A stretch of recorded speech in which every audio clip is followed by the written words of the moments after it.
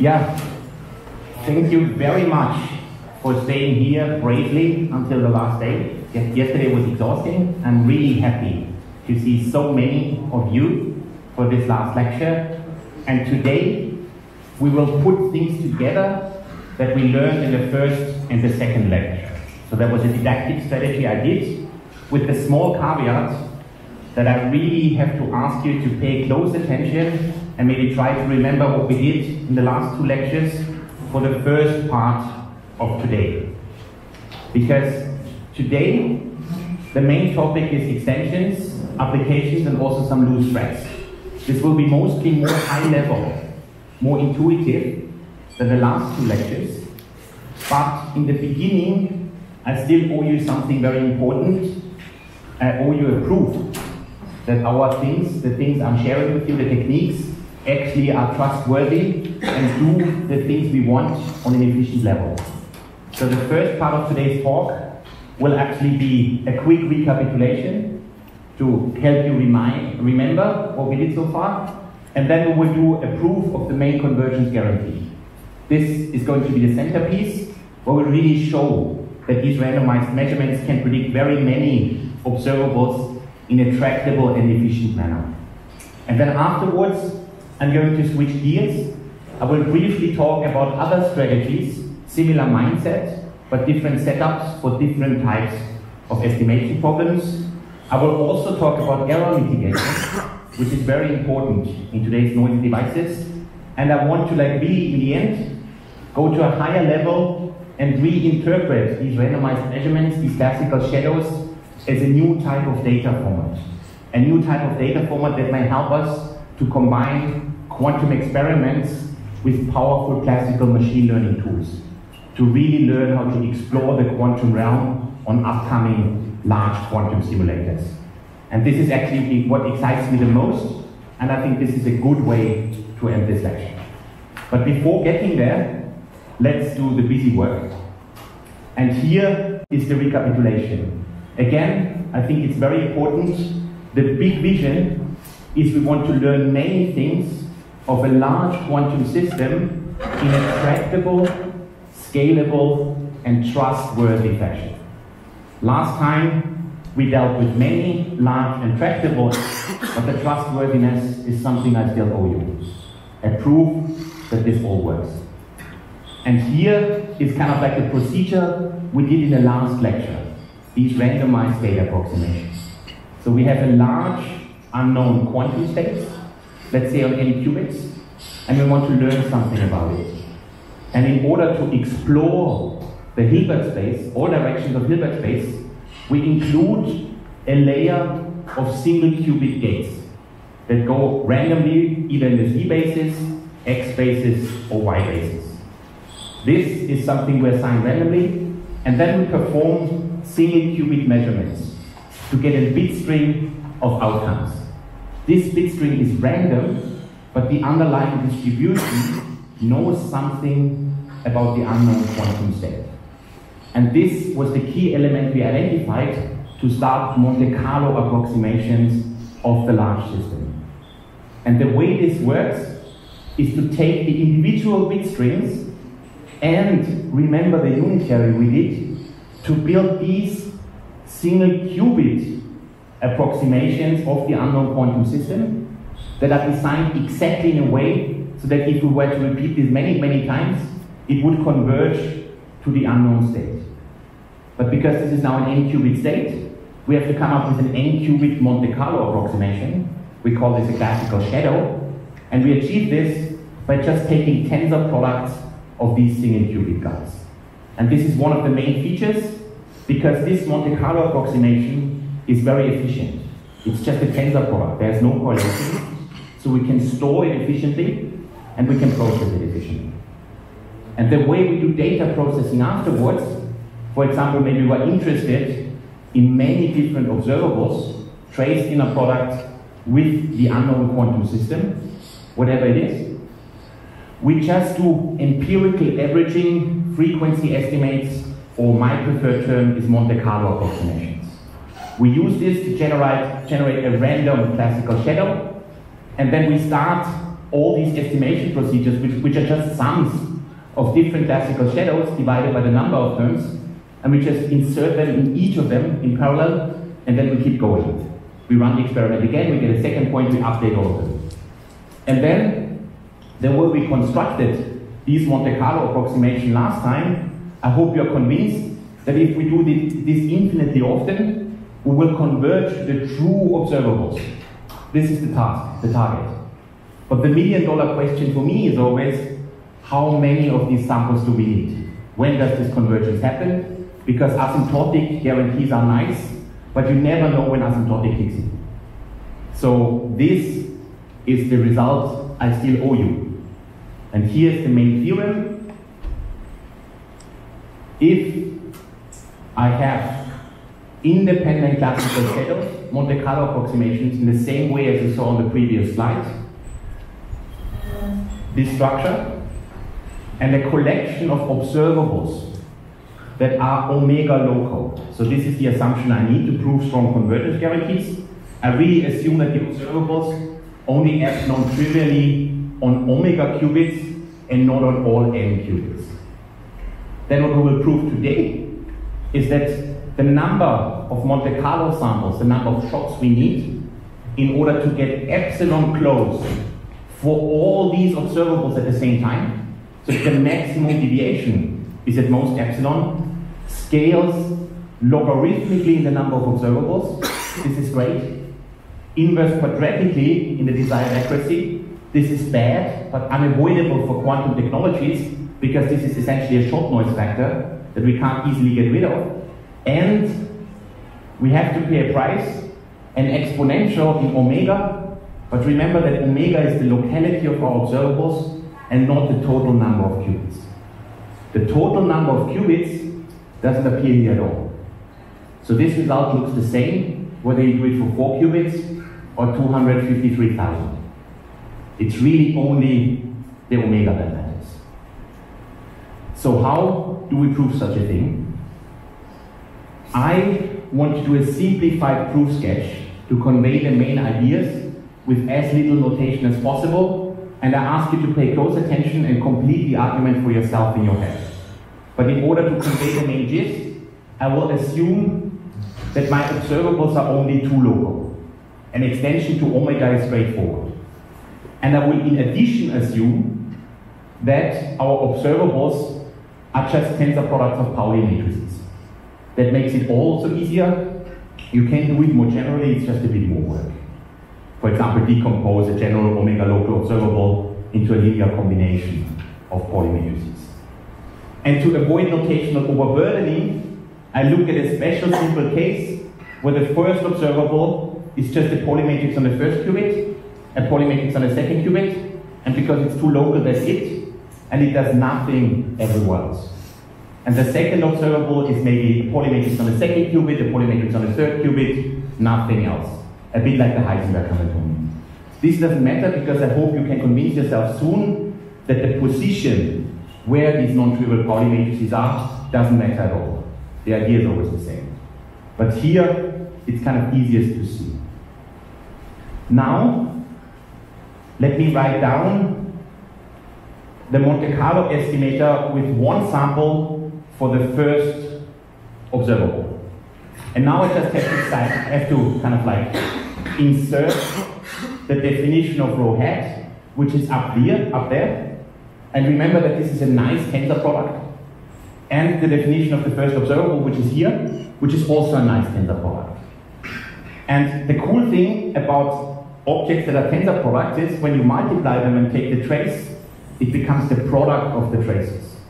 This is a nice feature of uncorrelated tensor products. So what this big inner product is, in a very, very large space, it really factorizes into single qubit products with traces. This is multilinear algebra.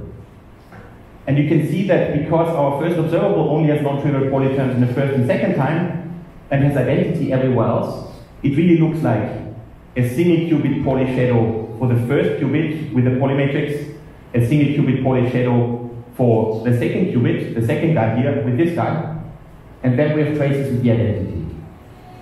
And now we can use the observation that we did last time, or that you can quickly check for yourself, is that if I take the trace of any such guy, I would get 1.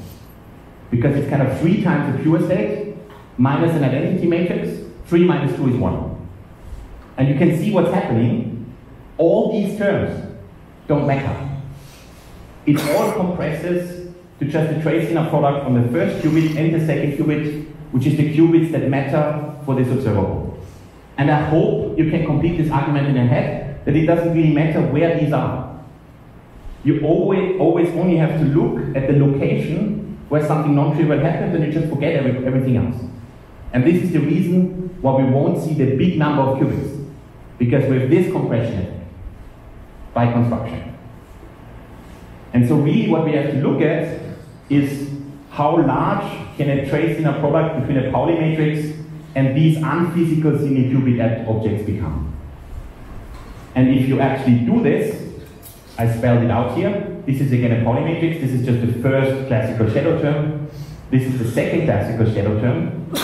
Now we can use just some tricks. Pauli matrices are traceless. This is probably something you know. And so the trace inner product with the identity matrix doesn't matter. It vanishes. So I just have to look at this guy. And I can rewrite this as an expectation value of the first bit string with a rotated Pauli matrix here. I kind of like pulled the action of the unitary U from the state to the observable. Schrödinger to Heisenberg. And here I forgot something. I have these factors of 3. I have 1 for this and 1 for this, so there should be a 3 squared here, which I forgot to write. I'm very sorry. But I hope you can complete it in your head. And this 3 squared will be related to the 4 over omega here. Kind of like the size of these objects now scales with 3 to the locality, but is again independent of the number of qubits. And if you complete this now, you can really compute for yourself that there's really only 3 different options of what this term can be. It's either 3 squared plus 1, if this guy is an eigenvector of this rotated Pauli matrix and an eigenvector of this rotated Pauli matrix. It can be a minus 1 if one of them is a plus eigenvector and one of them is a minus eigenvector, or it can be 0 if you rotate it in the wrong basis, which is exactly the insights we had in the first lecture, remember? If we measure the x basis, we don't learn anything about the y basis, and this is now here in the formalism automatically included by setting this term to 0. So it's really 0 if we're in the wrong basis, and if we're in the right basis, there's 2 options, plus 1 and minus 1, and if you complete this argument, it's really minus 1 to the parity.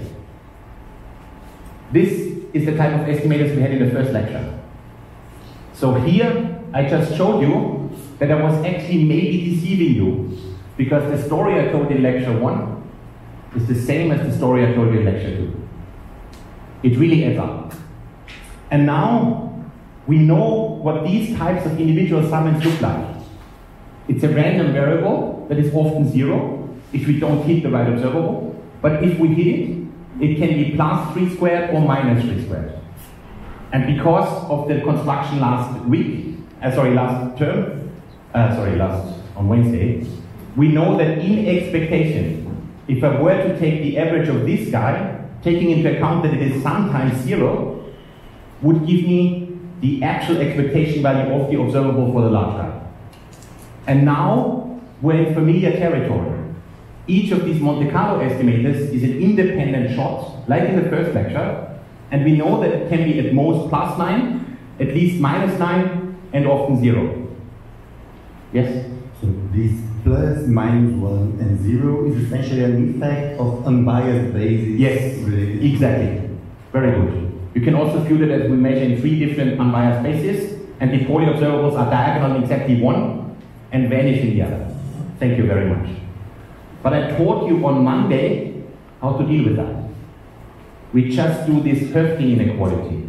We use these concentration inequalities to convert the asymptotic convergence guarantee into a fixed number of shots that we need to approximate. So we really have a collection of random variables that are contained in -3 squared, 0 or 3 squared, and they're independent, which is very good in this framework. And then we also know that in expectation, if we repeat this infinitely often, we will get exactly the object we're interested in, regardless of the underlying state. And if you have this, I hope you believe me, that the proof strategies from Monday are enough to complete this argument. Because I did exactly examples like this. And I showed you that for a single observable, the number of steps you need scales quadratically in the largest size. So what's this Höfting inequality, inverse quadratically in the accuracy, and nothing else. And now the last thing we have to do is to take into account that we're not interested in only one observable, but in many of them. But there I also told you a trick on how to solve that. This was this union bound argument. The probability of something bad happening is smaller or equal than the probability that something bad happens in occasion 1, plus something bad happens in occasion 2, plus something bad happens in occasion 3. Right? And because Höfting, these concentration bounds give you exponential convergence, I can treat this number of different bad events L and can compensate for it with a log factor. Because the log factor appears in the number of shots we do and that goes into an exponential. And so it can really kill it. And if you complete this line of arguments, looking at the lecture notes from Monday at the slides, you will see that you will get a scaling like this. Admittedly, if you complete this argument, you won't get a 4 to the omega, I think you will get a 9 to the omega, but please trust me, there's better versions than Höfting's inequality. Höfting's inequality is just one of the most basic concentration inequalities. If you work longer in the subjects like I do, then there's better versions that give you better concentration, but the underlying gist is the same. We really explore and exploit the randomness in our Monte Carlo samples. So this hopefully convinces you, or at least provides you a route for you to yourself prove that the ideas I shared with you rigorously converge much, much quicker than you might expect. Is there questions or comments at this point? Yes, Alain? Why is it... Okay.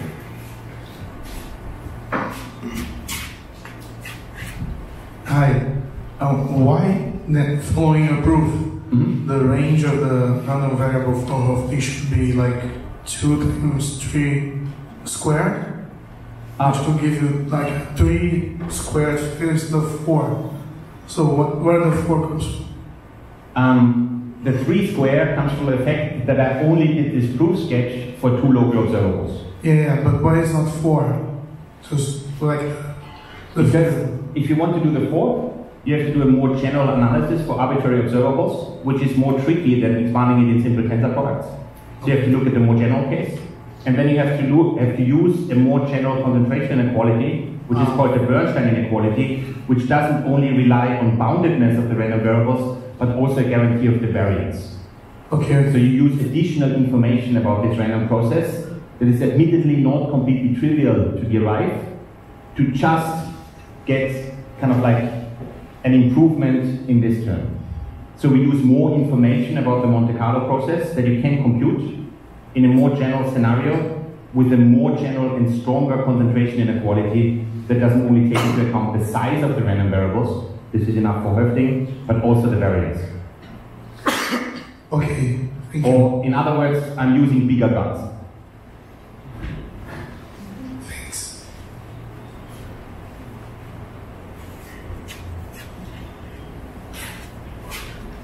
But this was very helpful. Thank you very much. And with that, I hope it was able for me to convince you that it's possible to prove things about this. And my intent here was to try to convince you that this is not rocket science. This is something you could easily learn yourself. And the remarkable features that make this happen, rather simple arguments for strong concentration arguments, is really the fact that we generate independent classical shadows that have the correct expectation value by default. And independence is a very, very powerful source if you want to prove things. This is one of the main reasons why my lectures might be a bit more primitive than Glaucia's. Because Glaucia cannot afford to ask for independence, and then her arguments need to be much more mature. But here, we have good reasons to assume independence, and then we can get a long way with relatively simple and scalable arguments.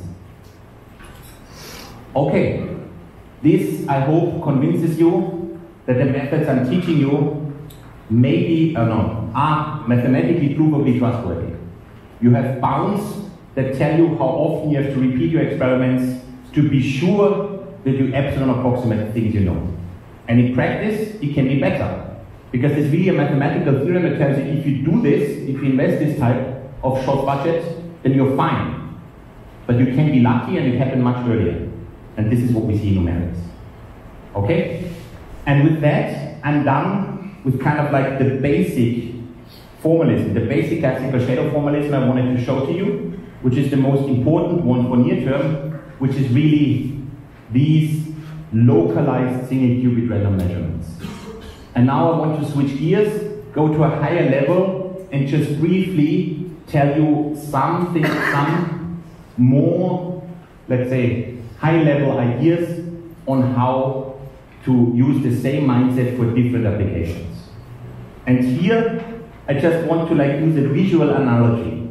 In all the lectures so far, we had an unknown quantum state, and in order to learn something about it, we did single-shot measurements on all the qubits, and before we included a layer of single-qubit gates.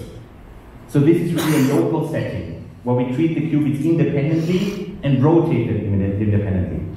And from this point of view, it shouldn't come as a surprise that this setup is very good for predicting local things. This is just what I proved on the last slide. The number of shot scales exponentially in a locality. So it's good if you have very local things, many local things, but if you have non-local things, it gets worse. And this is maybe not surprising, right? Because these random unitaries only change single qubit orientations and not multi-qubit interactions. And this is another story that I could tell. Yeah, here's again the take-home message.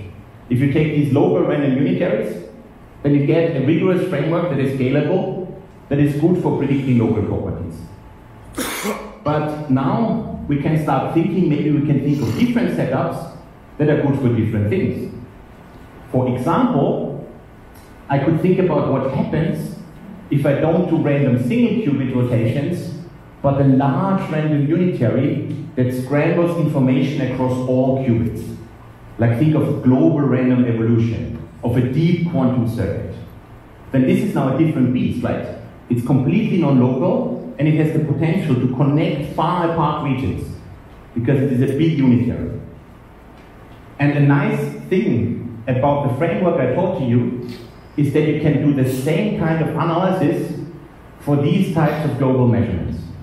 You do a randomized global measurement, you remember the unitary you had, and then you make as a classical ansatz the tensor product of the computational basis state you've seen. This is kind of the starting point, was it also last time? We just say we measure a single shot bit string, and our approximation is, well, that bit string rotated into the right basis. So our classical approximations now also have a big unitary that we have to unravel.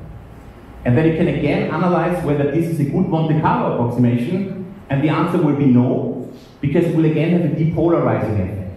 Like in last lecture you saw these nice pictures, that if you make these types of ansatz, you get the right direction, but you're forced inside state space, because you average kind of like different basis measurements. And lo and behold, the same is true here, but on a global level. So this is exactly the same story, but in the global big Hilbert space, where we forget that we had individual qubits to begin with. And we can counteract for that by inverting a global depolarized channel. This is really the same argument we did last week with this equation identity. It also works for n-qubit systems if this unitary is random and deep enough, if it is a scrambling unitary. And if you do these kind of things, you can completely analyze this. This was actually part of our first paper. You will learn that this is good for estimating global properties, which is maybe intuitive, because we really tailor the type of randomization we do to global features. Okay? And this is kind of like an easy, an interesting alternative that we can use to, for example, estimate fidelities with n-qubit states, or correlation functions, or topological properties, anything where you think it should scale with the system size. These type of randomized measurements are capable of unraveling this information and present it to you in a very efficient manner.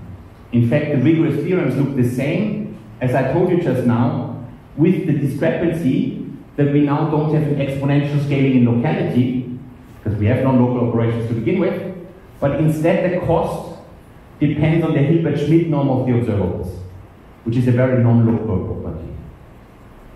And this is, for example, very good to estimate fidelities with pure states. Because in this case, the observable would be a pure state itself, and there's Hilbert-Schmidt norm 1. So if you invest 10,000 of these shots, you can estimate 2 to the 10,000 different pure state fidelities if you want to. However, here, there's some new things and some things to be careful about. Remember, what did we aspire to?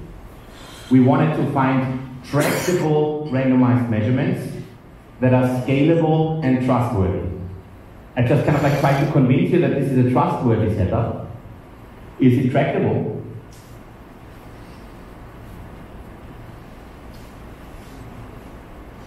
Would you be able to implement big unitaries on your quantum architecture? And with big, I mean deep, polynomially in the number of qubits.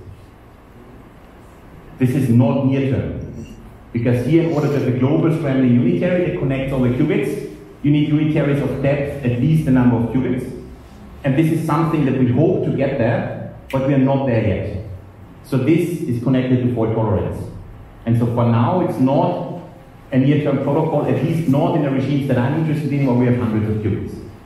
For 3, 4 qubits, you can do that. And it might be an interesting idea. Another question, does it have efficient storage and post-processing?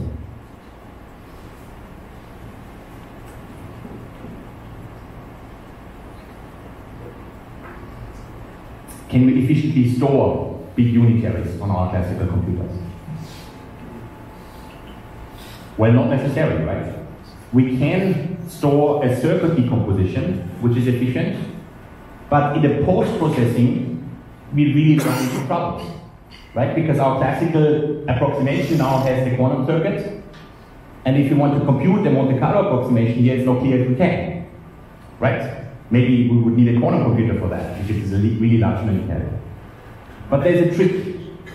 There's a certain family of unitary circuits that are scrambling and can be stored as well as computed efficiently, and these are Clifford circuits. Circuits that only contain Hadamard and phase and xenons. These play a crucial role in Fernando's analysis.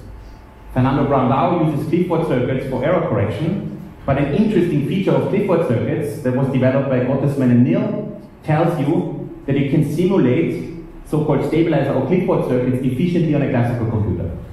Maybe you've heard about this. This is the reason why Clifford circuits are not universal. Everything that starts with the computational basis state and uses the Clifford circuit can be efficiently computed classically using a number of bits that is only quadratic in the number of qubits. And this saves us here, because this is exactly a Clifford circuit. So this setting, although it's global and it looks very complicated, it is actually scalable on classical computers in the post-processing. The only thing that keeps us from using those is the fact that our gates are not good enough yet to implement them reliably on a quantum computer. Okay, but this, I could have told exactly this story, and it would look very, very similar, but we now have global random unitaries, and they are good at estimating global properties. And just to show you that I'm not joking here, here are some numerical examples, some numerical experiments that we did when we first developed this framework, where we compared ourselves to the best method that was on the market back then, and this was neural network quantum state tomography by Leandro Aulita and friends. I guess many of you know Leandro. They used machine learning to get an empirical reconstruction method without proof techniques, proof guarantees. And here, we really did a simple example. We prepared a GHZ state on n qubits, did the reconstruction techniques, and then computed the fidelity with that GHZ state. Okay? Like really a typical experiment. Pretend to have a GHZ state here in a classical computer, execute the two protocols, neural network quantum state tomography, and classical shadows with global random clipboards, and then count the number of shots you need until you're very close to 1 in the fidelity with the GHZ state. Okay? So, GHZ state, estimation protocol, fidelity with the GHZ state. And here you can see that Leandro's technique is actually very good because it only increases, scales linearly in the number of qubits, which is good scaling if you're interested in estimating properties. But the orange line looks even better, right?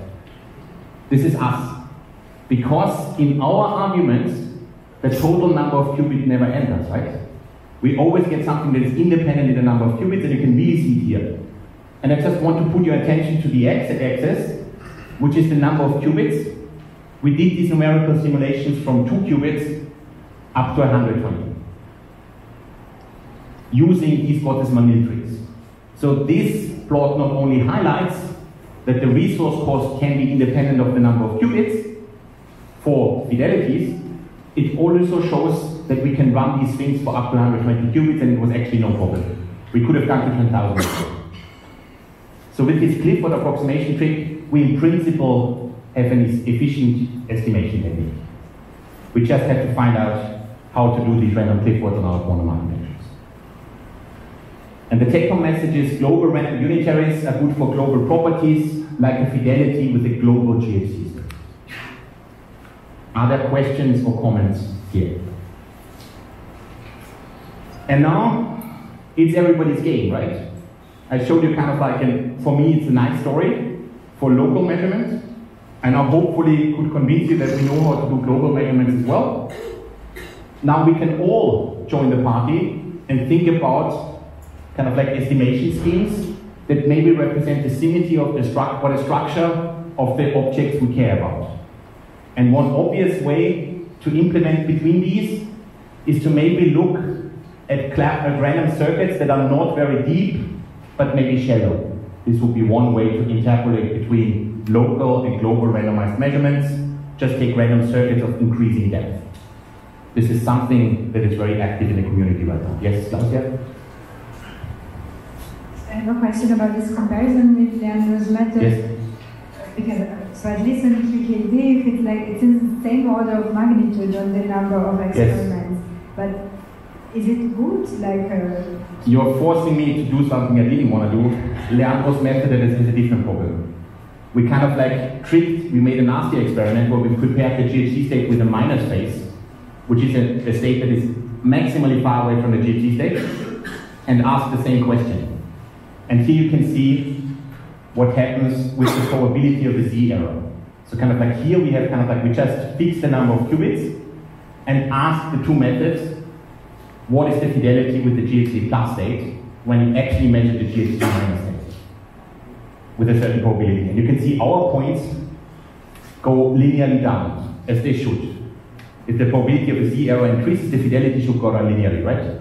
Leandro's method stayed at 1. So this is a problem with machine learning. It sometimes confidently gives you completely wrong solutions.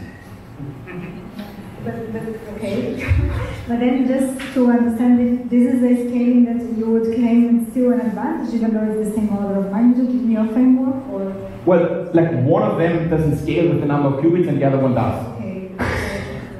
You can call it the same order of magnitude, that is true of course, but I think a constant and a linear line have a difference, even though both are great. And this was actually one of the main motivations for us to try to come up with proof techniques. Because machine learning is great, but sometimes it can really deceive you and you have no idea. And this is one concrete example where that happened. Let me now move on to talking about errors. We already saw a bit about that, a lot about this in the lecture. This is the main reason why Fernando is working so hard to kind of like make quantum computers happen. Our quantum computers make errors. And it's also the reason why we can't implement these things yet on dozens of qubits. But maybe we can do some sort of error mitigation, get away with kind of like the noise that we have in the current devices. And here, I want to provide high-level intuition that randomized measurements, doing a random unitary and then measuring, can be used for error mitigation. So they are naturally well suited for error mitigation techniques. And here is the high-level argument. We always start with an unknown quantum system, then apply a random evolution, and then we measure. And this evolution is chosen randomly. In the local case, it was random single qubit unitaries. In the global case, it was random global unitaries. But both of these settings have a nice feature in the sense that if I were to multiply two of these circuits, I would get a circuit of the same form. If I multiply two layers of single qubit gates, I can compress them to one layer of single qubit gates.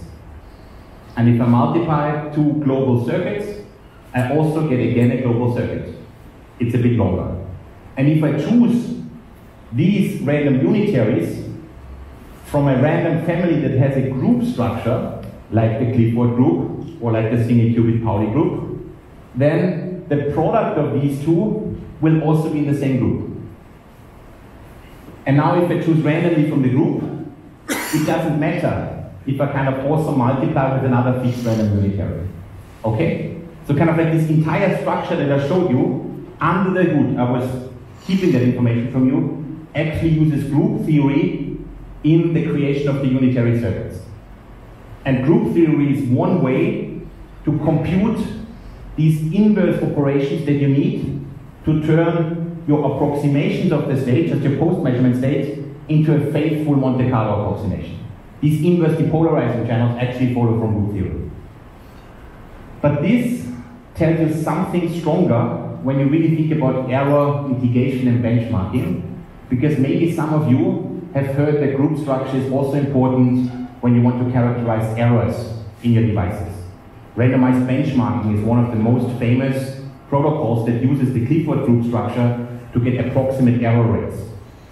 And the idea is that you use randomization to turn any type of noise, regardless what it is, into an effective noise that is simple.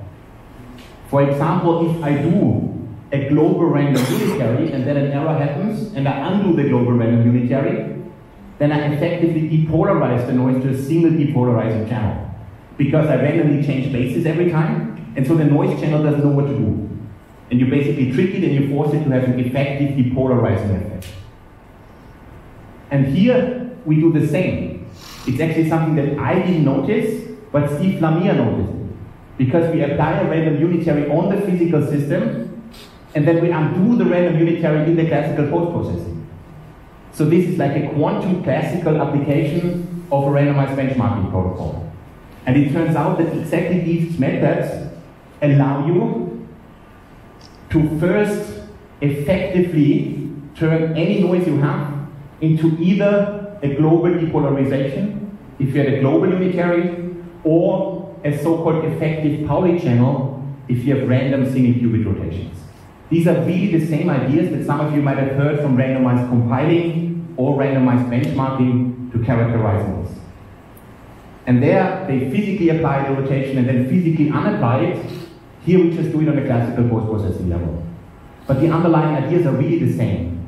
And so what you can do is before you actually do your randomized measurements to create Monte Carlo samples, you do a calibration technique. You start not with an unknown state that you care about, but with a simple state that you know. For example, a computational zero state. And then you do your protocols, and then you check how well your Monte Carlo approximations approximate the fidelity with that unknown state. And this is going to tell you the effective depolarizing rates in the individual qubits, and then you can undo that in the Monte Carlo samples themselves. You will get an additional depolarizing effect. And this means that I can just adjust my Monte Carlo samples to go a bit further outside of the block sphere, if you think, in order to really counteract the effective errors that happen. Okay? I know that this is now a bit complicated, especially for younger ones of you. One-line summary: many people think about benchmarking quantum gates. One of the most successful techniques and reliable techniques is to use randomization to turn difficult errors into simple errors that you can learn. And these randomized measurement protocols do exactly the same by construction. And so you can really counteract and mitigate noise sources in a reliable way. And here's a nice numerical example from Steve Lanier's group, where they really looked kind of like a transverse field Ising model. Details don't matter, but these are kind of local observables that they estimate, where they assume that they have noise in the random unitaries and in the measurements. And the red dots are the standard shadow protocol I explained to you, standard Monte Carlo sampling. And what is telling that you see is that they kind of like go in the right direction, but they're a bit shrink. For all of these observables, it's just a constant shrink. This is a signature of a depolarizing effect. It just pushes you closer into the block sphere, and then your observables don't become quite as large. And the blue dots are their robust shadows, where they first did this calibration stage to learn the effective depolarizing effects, and then just adjusted the Monte Carlo samples accordingly, which is as efficient as the original protocol. And you can see that it tracks the true underlying observables perfectly. So this is really, I think, an interesting and remarkable feature of randomized measurements that we, who invented it, didn't know at first. This was really a community effort. It was Steve Lanier making us aware that the protocol might have been smarter than we thought. And so error mitigation is possible with these things. Take-home message: randomization washes out noise, turns difficult noise into simpler noise, and this opens the door for efficient error mitigation and even correction at the end, when you actually care about your predictions. Now, just very, very quickly, so far we looked at predicting observables, linear functions in the density matrix, right? This was all we did. But the entire framework I'm sharing with you naturally extends to nonlinear functions, most notably polynomials. One example is the purity of a density matrix, which is the trace of the density matrix squared. This is 1 if a state is a pure state, and it's 1 over 2 to the n if you have the maximum unique state. But you can see this is clearly a nonlinear function in the density matrix. How would we estimate this? Well, I rewrite, let me start from right to left. I rewrite trace rho squared as trace rho times rho. And now I realize, well, trace rho times rho is just trace of the expectation value of my Monte Carlo approximator times the expectation value of my Monte Carlo estimator. And now I can use the fact that 2 independent random variables factor if I take the expectation value. If I have 1 random variable times another random variable and the 2 are independent, then the expectation value is the product. I just do that. I just approximate this expectation value times expectation value by taking the trace between different Monte Carlo approximations, because they're statistically independent by definition. And so I can just average the purity by taking the empirical average over all distinct pairs of shadows that I've taken. And it's going to guarantee to converge to the right thing because of independence. And because we had this nice tensor product structure before, or the Clifford structure, you can always compute these trace inner products efficiently. And the only thing that you might wonder now is, what about the efficiency? Is it more expensive to compute polynomial functions? And the answer is yes, but it only grows polynomially in the degree. So estimating a 20th order polynomial is only polynomially more expensive as estimating a linear function. What matters here again, if you do the localized protocol, is how global are your kind of like your polynomials. And here, for those of you who are interested, there's a general recipe of how to transform a general polynomial into an expression that you can approximate with Monte Carlo samples. You always write it as a linear observable in the tensor product, and then you replace each tensor factor with an independent classical shadow, and you average over everything. Okay, and this works. This actually works in experiments, and for example, allowed us for the first time to detect mixed state entanglement in a random quantum quench on an ion trap quantum simulator. And we achieved that by computing purities and third moments of the density matrix to really find a criterion for entanglement in mixed states. And so whenever kind of like this line goes above this one, we know that entanglement has to be in the system. And here the x-axis depicts time in your quantum quench on 10 qubits, and this kind of like tells you whether this system and this system is entangled with each other. And you can see a nice story, because first, it needs some time. It starts in the product state, so entanglement builds up. You can see it goes up, and then sometimes it can go down again. But you can really watch entanglement dynamics of many body systems that are very mixed with these types of ideas. And underlying, we just do Monte Carlo approximation for polynomials. Okay? And for those of you who are interested, just follow this recipe to transform a polynomial that you might be interested in into something that you can easily do with Monte Carlo approximation techniques. So the take-home message is this entire framework as a natural extension to approximating polynomials, and all you need to know is that expectation values of products of independent random variables factorized. It's a basic fact from probability theory. And with that, I'm almost at the end. I now want to talk a bit more visionary about maybe a more high-level understanding of what we've been doing and maybe routes towards the future that excite me very much. And in order to start that with, I really started to view classical shadows or these Monte Carlo approximation that you take as a data format to store information about a quantum state. An alternative data format that hasn't been used before. So for me, the most natural comparison is a comparison with matrix product states. I don't know if you've heard about them, but this is an efficient way of storing and manipulating certain many-body quantum systems. But really, before, we mainly use these matrix product states or matrix product operators to reason about quantum systems with numerical experiments. This is a way to store and process quantum many-body dynamics. And the classical shadows that I'm sharing with you right now were really developed to interpret and use data that was taken from a quantum experiment. Right? This is what we set out. We didn't write down descriptions from the beginning, but we always had an actual quantum state that we want to measure.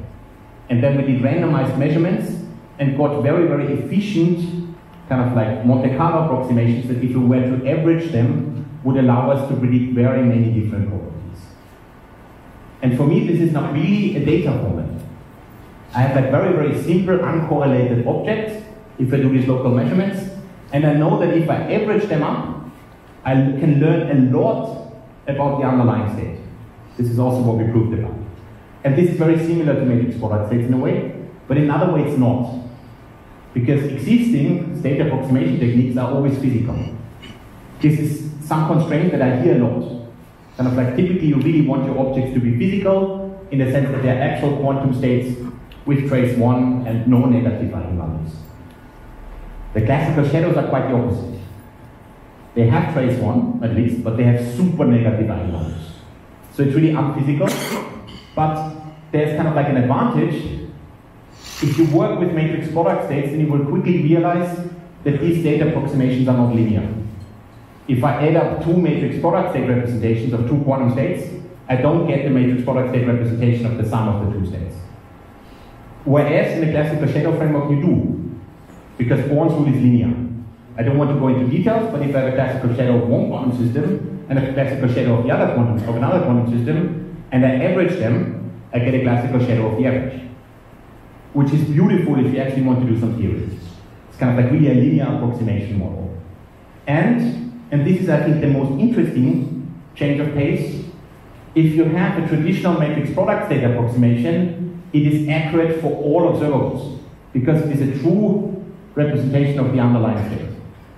But they are only accurate or efficient for very, very restricted states. Maybe you've heard the term bond dimension in the context of matrix product states. And these representations are only efficient if you have a small bond dimension, which means that you can't have very high entanglement. So these really only represent a small corner of all possible states, but they do it exactly. And the classical shadows are exactly the opposite. They work for all states. In the entire lecture, we never cared about how difficult the state actually was. Right? This didn't matter. We cared about how hard are the observables. So kind of like this approximation works for all states conceivable, but maybe not for all observables. For example, we proved that it is only efficient for local observables. And there's a lot of local observables, but this is not everything, as it should, because quantum systems are complex, and so both have to fall short at some extent. But for me, this is kind of like really an interesting complement to the state of the art, how most people reason about complicated quantum systems when they want to do data analysis, when they want to do machine learning, when they want to do some classical approximation techniques. And really, these matrix product states were developed to do numerics or theoretical arguments about quantum systems. And we developed quantum classical shadows to really interpret quantum data. So data taken from an actual quantum experiment in a scalable fashion that also turns out to be linear. And for me, what excites me is that this can be the starting point of an entire pipeline where we start with an actual quantum device that can do cool quantum stuff. And then we use random rotations that we can do, followed with single qubit measurements to create a classical shadow approximation of the underlying quantum system.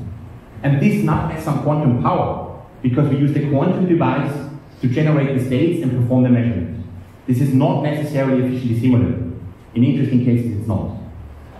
But I spent a lot of time to hope to convey you that this classical representation is efficient, it's smallish, but you could use it to predict many different things. Like again, if you want to predict L observables, you only need log L many shots. So this thing contains a lot of information in a very compressed way. So it's a compressed data. And instead of thinking ourselves hard, what do we want to estimate actually to learn interesting effects? Maybe we can use machine learning to do that. Like really use this as a tractable data format together with cutting edge machine learning techniques to not think ourselves about what the right observables are, but learn it. Think about binary classification of easy and hard quantum systems. Now you have a pipeline that would allow you to do that with linear support vector machines on the classical machine learning side, for instance. And this is something we started to do in the context of an important quantum many-body physics problem, which is the ground state problem. I'm sure many of you have heard that, but that problem is typically that you have an efficient classical description of a quantum many-body system in terms of Hamiltonian terms, like a lattice that tells you which qubit talks to which qubit, and parameters that tell you what the interactions look like. So this is an efficient representation of a quantum many-body system, and the million-dollar question in quantum many-body physics is, learn something about the associated ground state. And this is a very hard problem. We have complexity theoretic obstructions, and we know that it shouldn't be possible to solve this problem efficiently going directly from a classical representation of the Hamiltonian to a classical representation of features of the associated ground state. There's somehow an exponential bottleneck behind here. But now with this new type of data format, we can think of new types of solutions where we don't solve this problem directly, but use machine learning insights. Maybe we can use some training data that tells us something about similar problems and their ground states. And now with classical shadows, we can even prepare this type of training data on actual quantum architectures. Ask our experimental friends to physically cool down these systems and find ground states. Then we do classical shadows, we convert it into machine-readable form, and teach a machine learning model to do that. To directly and efficiently extrapolate from a new description of the Hamiltonian to the ground state properties we care about. But in order to do that, you really need a way to link a quantum experiment with a classical computer that does machine learning. And the randomized measurements do that. And so last year, in a collaboration with Robert Huang from Preskill and people from Amazon, we showed that this can work. And here is kind of like one example that we did. This is a so-called two-dimensional random Heisenberg model on 25 qubits. It's kind of these 25 qubits. You have Heisenberg-type correlations here, and we choose the coupling strengths randomly. And then you can ask some questions about the associated ground states. For example, how strongly are two spins or qubits correlated? And then you get correlation matrix that look like this. But a two-dimensional Heisenberg model, if you want to solve it the traditional way, is a beast. And in order to get this table, we needed to fry some Amazon servers for several days to just run the DMRG approaches. What you see on the right-hand side is the predictions that we got with our machine learning model. There we use the Amazon resources to fry and do 10,000 solutions of this type of ground state problem for different random couplings, and then use the machine learning model to directly extrapolate a function that takes a new description of a new Hamiltonian and goes directly to the correlation matrix. And as you can see, it doesn't look that different. It's not perfect, but it's in the right ballpark. And this is very expensive when you restart it, and this was very expensive in the beginning because we had to try 10,000 different Hamiltonian problems, but then afterwards it's a simple function. It's a function that you efficiently can store on GitHub and really implement in seconds. And something that I'm proud of is that we managed to provide rigorous theory support. So in a paper that appeared last year, this one, we proved under some physical assumptions on the type of Hamiltonian that all the resource costs involved in this entire pipeline only scale polynomially in the number of qubits. And this year, a follow-up work showed that the resource scaling actually went down to polylogarithmically. So really a polylogarithmic scaling in the number of qubits. And the key insight we used to come up with these guarantees is to use the fact that classical shadow approximations are linear, and that machine learning models become linear estimation models in a certain regime. But I really think that this is an interesting way that maybe might point us into the future, like use these efficient data formats that are generated on real quantum devices and combine them fruitfully with machine learning to learn where we should look at in order to see the quantum realm happening. And this is what excites me and what I'm going to do in the next couple of years. And with that, I'm done. This is my last slide now. Just as a quick summary, remember that we're really living in interesting times. The quantum devices that we have today are all exciting, and some of them really push the number of qubits to larger and larger sizes. We have noisy quantum computers with hundreds of qubits today. And this really allows us to do interesting things for the first time. But we can only indirectly access this type of information. It doesn't work in the traditional way we learn it. We don't see the density matrices directly, we can't compute the observables directly.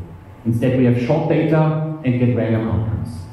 And I hope that I could convey in these 3 lectures that this is not necessarily a curse, but a blessing. Because randomness is very powerful when it comes to approximating many things of complicated objects.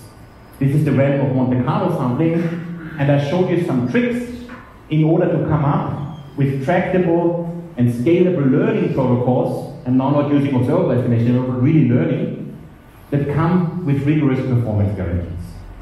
And they were typically in the form of approximating a very complicated object as an empirical average of much simpler guys, and we use quantum computers to generate these simpler guys efficiently. And then you saw last time that in the lab test in Innsbruck, this really converged very, very quickly. And the underlying motivation and vision is really to maybe sometimes stop thinking too hard and just throw a dice. It can make things much, much easier. And this can really also be a bridge between rigorous quantum theory. I don't know if you know that, but I was a die-hard theorist until many years ago, a few years ago, and now I'm really excited about experiments, and I'm really excited to talk about it with experimentalists. So I think this can really be a fruitful combination between theory and experiment that can bring us as a community closer together. And with that, I'm done. Here's the big vision, and I really want to thank you for being here. I know that we now have a lot of options as younger and older peoples. There are thousands of tutorials online, and it's really becoming also more difficult for us, lecturers and teachers, to find an audience that is engaging. You could have just skipped my talks and watched like 100 videos by other people doing the same thing. So I really want to thank you for being here and for lending me your ears for these 3 lectures and for playing along and asking so many questions. It has been a privilege. Thank you.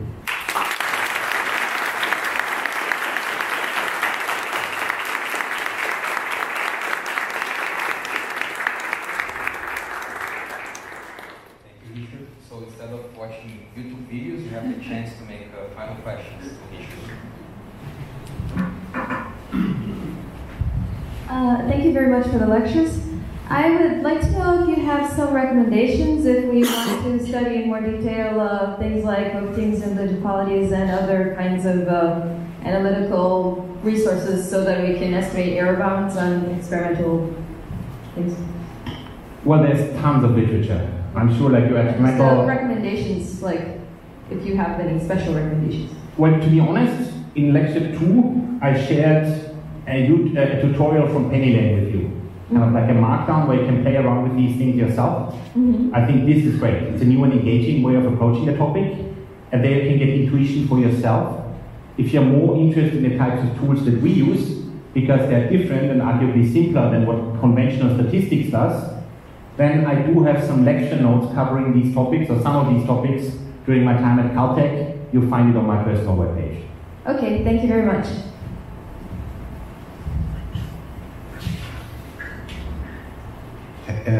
So I didn't quite get why you use Clifford matrices for estimating the global things. I get that it's because it scales better, but could you have used a different structure to do that? That's very difficult.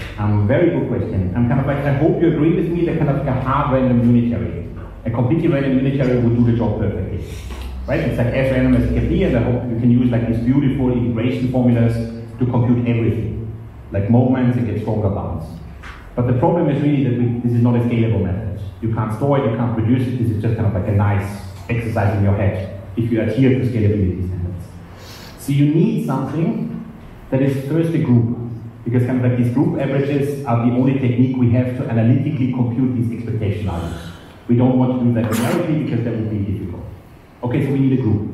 There's many interesting groups, but it turns out that if you want to actually invert, kind of like really find this depolarizing effect, where do I have it? Like here. What do you do? In order to kind of like compute the bias of what you would get if you just took the post-measurement state, it's actually, and you write it down as an integral, you will actually see that the unitary pops up 4 times. First, because kind of like this is a mixed state, so we have like actually 2 rotations, one U and one U dagger here, right? And we also have 2 rotations here, kind of like I have to go into mixed state formalism, right? So I have unitary and adjoint. But then in the underlying probability distribution, when I take the expectation value, Born's rule kicks in, I see the unitary again, right? Because this tells me the probability of obtaining a certain big string with 2 times the unitary, and this tells me what we do on the inverse then. So you're forced to compute an integral over the Hsin measure with 4 unitaries appearing. Okay? And the Clifford group is the only nice group we know that achieves the same behavior as the Hsin measure for up to 4 unitaries. With Pauli's, I only would have the first 2, and this is why we use Cliffords. We can use the normal high integration techniques, which we know how to do, to get something analytical, and we can use Cortes-Menil to efficiently store it. We were really lucky there. Does this answer your question? Yes, thank you.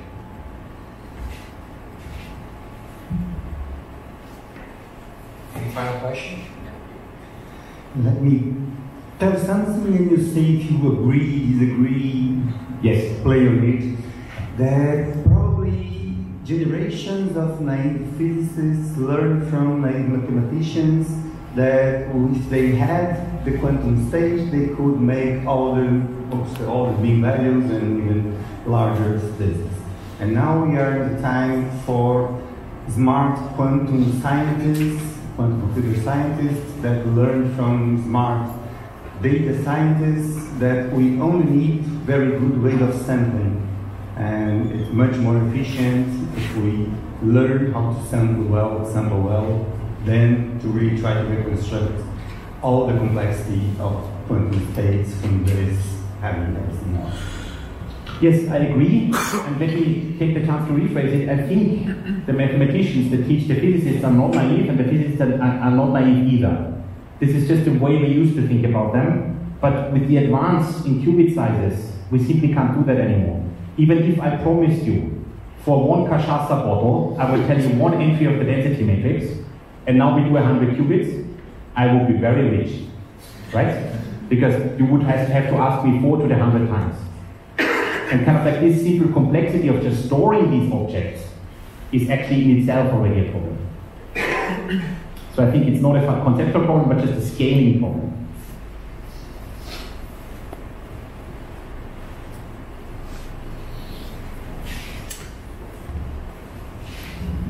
Hsin, first I'd like to thank you for very inspiring and didactic lectures over these last days.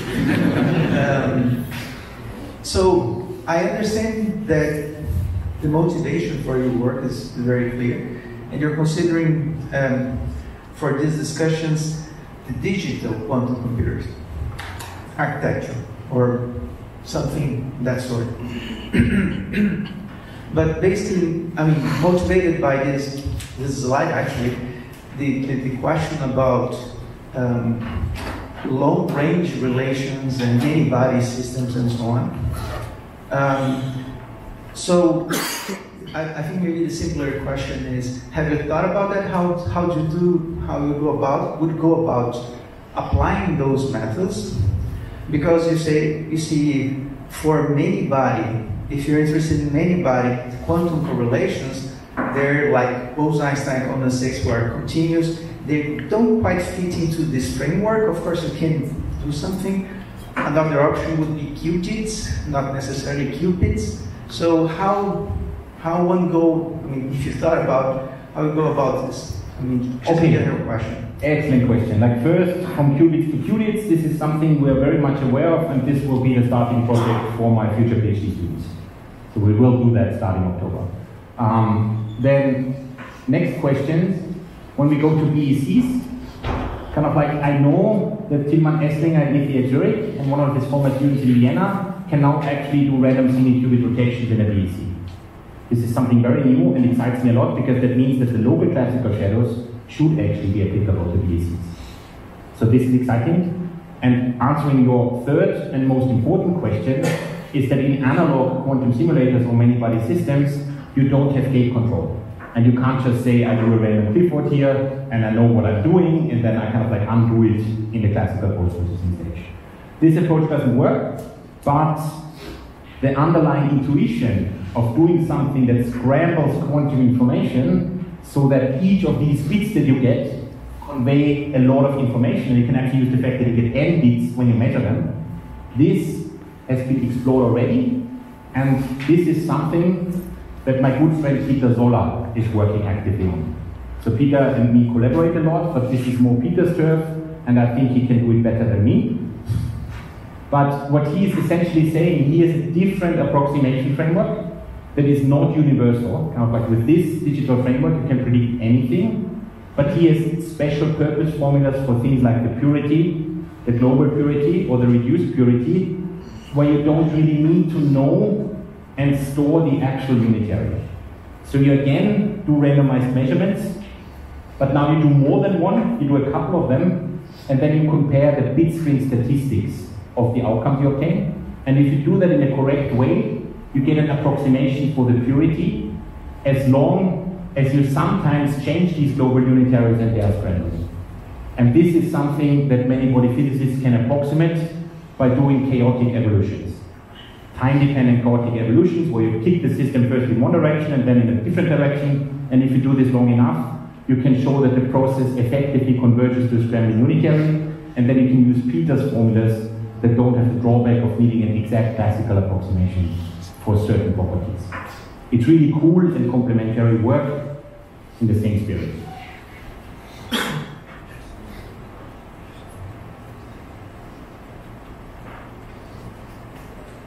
Okay, so let me say a few things first. On behalf of all the organizers and students, thank you. I know how busy you are. So it's a really honor that you accepted our invitation. We met a decade ago. He was just a kid, so it's really it has been a privilege to see how far you've gone. So thank you very much.